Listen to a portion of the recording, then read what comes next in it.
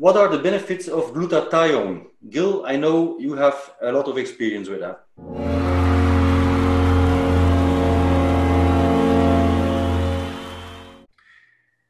Glutathione is the most potent antioxidant in the body. It helps to relieve free radicals, clean toxins, and detoxify the liver.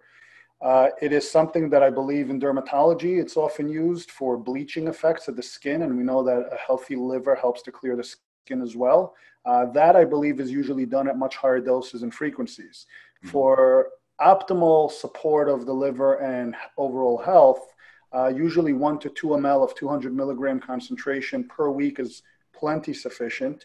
And glutathione is made naturally in the liver, and one of the precursors for it is N-acetylcysteine, which is an amino, or NAC, as you can buy it orally in a 600 milligram capsule, usually dosed twice per day, morning and evening.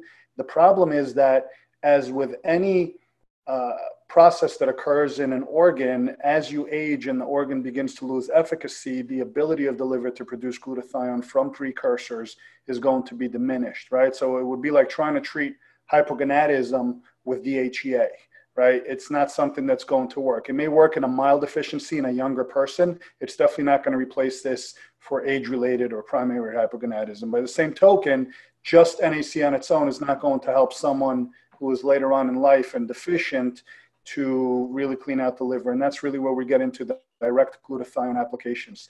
I'd be very cautious with the oral administration that's often sold over the counter.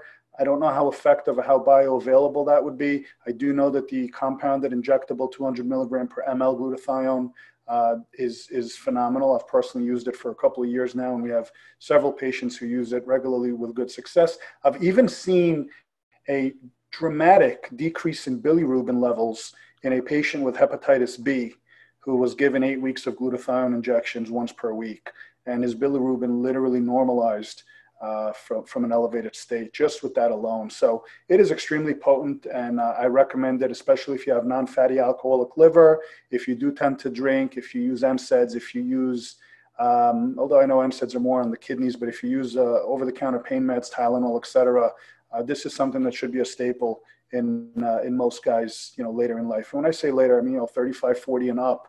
There's really no harm in adding this to your protocol. Hey, thank you for watching, and do this next. Watch one of these videos to learn a ton more about hormone optimization.